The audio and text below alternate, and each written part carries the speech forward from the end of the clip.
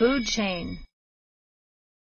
All living things need energy in order to live, and they get this energy from the food they eat.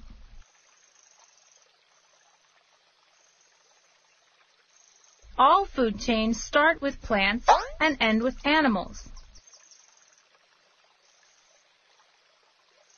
Plants are called producers because they produce their own food from sunlight, water, and the nutrition that they get from the soil.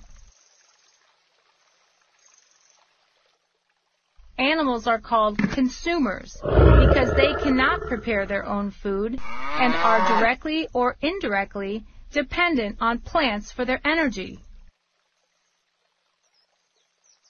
Some animals eat plants and some eat animals for energy.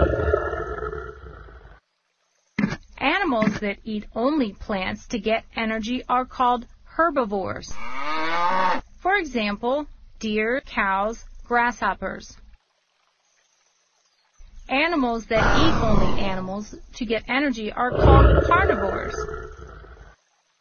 For example, tigers, lions, snakes. Animals that eat both plants and animals to get energy are called omnivores.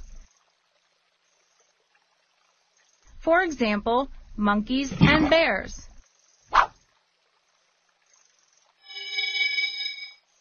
A simple food chain starts with grass, which is eaten by rabbits. Then the rabbits are eaten by foxes. A big food chain starts with acorns, which are eaten by mice. The mice are eaten by snakes. And then finally the snakes are eaten by hawks. At each link in the chain, energy is being transferred from one animal to another. Marine food chain. A marine food chain starts with phytoplankton, which are eaten by small fishes. Then the small fishes are eaten by medium-sized fishes. And at last, the medium-sized fishes are eaten by big fishes.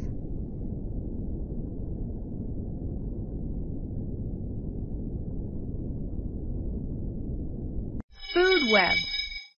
The arrows in a food chain show the flow of energy. A network of many food chains is called a food web.